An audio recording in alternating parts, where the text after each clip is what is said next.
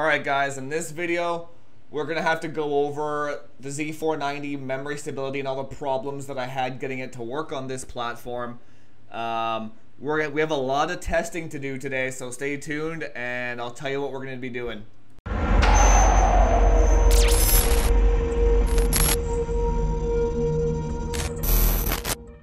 Hey guys, welcome to Frame Chasers. So what we're going to be doing today is first, let me just explain firstly what was going on with the build. So I transferred over from Z390 to Z490, 4 sticks. Z390 is T topology, Z490 is daisy chain. It's a massive difference. But oddly, somehow they did it so the total max speed that you can get on both platforms is the same. So what I got on Z390 was 4133 C16. What I managed to get on this one was 4133 C16, all the same subtimings and everything.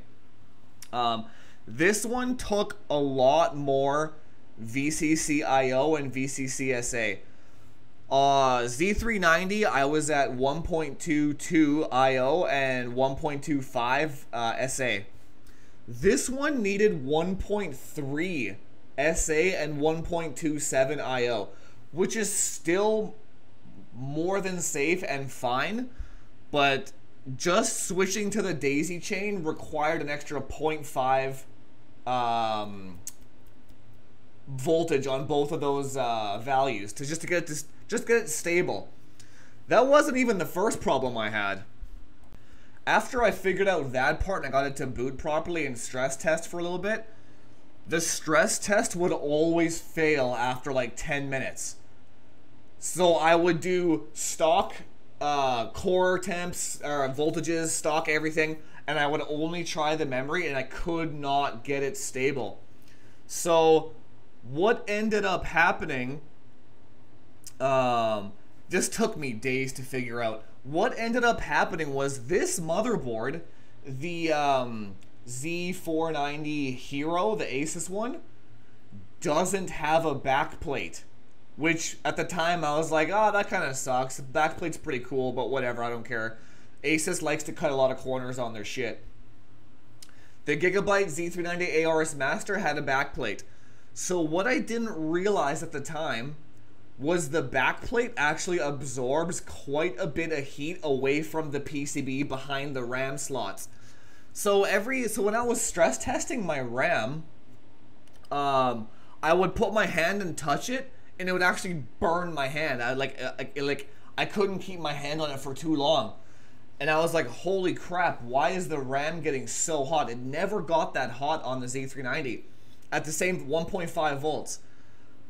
So I was like, what the hell is going on here? And then half of it, I would say half of it is the backplate, and half of it was the sheer power consumption of those 10 cores.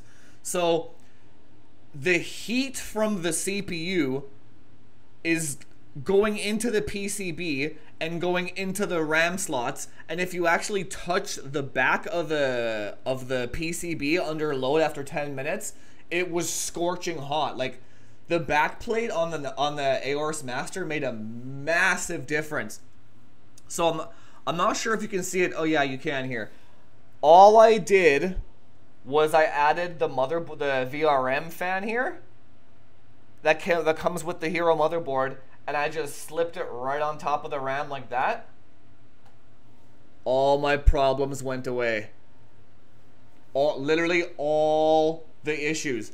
So then when I was stress testing my RAM, the temperatures would go up to about 56, 57 reading and hardware info on all the RAM slots. And then when I added the fan, it dropped down to about 46, 47. So I dropped about 10 degrees of RAM temperature just adding that fan. And unfortunately, I don't have any data of what the RAM temperatures were on the ARS Master, because I never had that problem in the first place. Like, I never had a RAM stability issue on that platform. So what we're going to test today, just because this is I'm just curious as hell, And if anyone else had this issue, I know Buildzoid got his to 4266, but he also needed a fan. That's what kind of gave me the idea. He literally just released that video, like, not too long ago. So, what we're going to be testing today, I'm going to do a 1-hour stress test without the VRM fan. Everything just normal, closed case, etc., all that airflow. Then the second test that we're going to do, I'm going to put the VRM fan there. Same thing, do it for an hour, see what's up. Third test that we're going to do, I am going to put a fan on, I can't turn the case around now, but every case has an opening behind the CPU, so you can put your CPU cooler bracket there. You probably know what I'm talking about. What I'm going to do is I'm going to do a 1-hour test with a 120mm fan blowing at the back of the CPU socket. Since there's no backplate anymore, can you kind of replace the backplate's job by just blowing a 120mm fan at the back of the PCB? It's like an old overclockers trick, but we haven't had to do that forever. So I want to know if having a 120mm fan on the back of your PCB is enough to cool the PCB so the heat from the CPU doesn't transfer over to your RAM sticks and just instability the hell out of it. So that is what we're going to be doing today. My kitty. My good kitty. And yes, that's my cat, people. She's adorable. And one last thing I'm going to test. I'm going to test the VRM. Ah, fuck. Then, let's say I get the temperatures down X amount or whatever. Can we get more frequency or timings out of it if the temperature is lower? I'll try that too. I don't know if that's even possible, but that's what we're here for. Alright, frame chasers. Let's get a test in, and I will come back with the results. Alright guys, I've got the results here. I'm gonna post the pictures up for you and go over them quickly. So the first picture I'm gonna put up here is the RAM stability at 1 hour, OCCT. No fans at all, just case fans. And what we got here is we got 55.3 degrees on the hottest RAM chip, DIMM2 here. So let's say 55.5. And on the next picture here is just that tiny VRM fan that came with the motherboard that I slipped over top of the RAM. We got the hottest chips at 49 degrees. So that was a 6.5 degree drop just putting that little fan over top of the RAM chips. So yeah, I guess 6 degrees was enough to make it go from unstable to stable, right? And the next picture that we got here is just the 120mm fan on the back of the motherboard on the CPU socket, which is about 45.8 degrees was the hottest. So what is that? 45.8.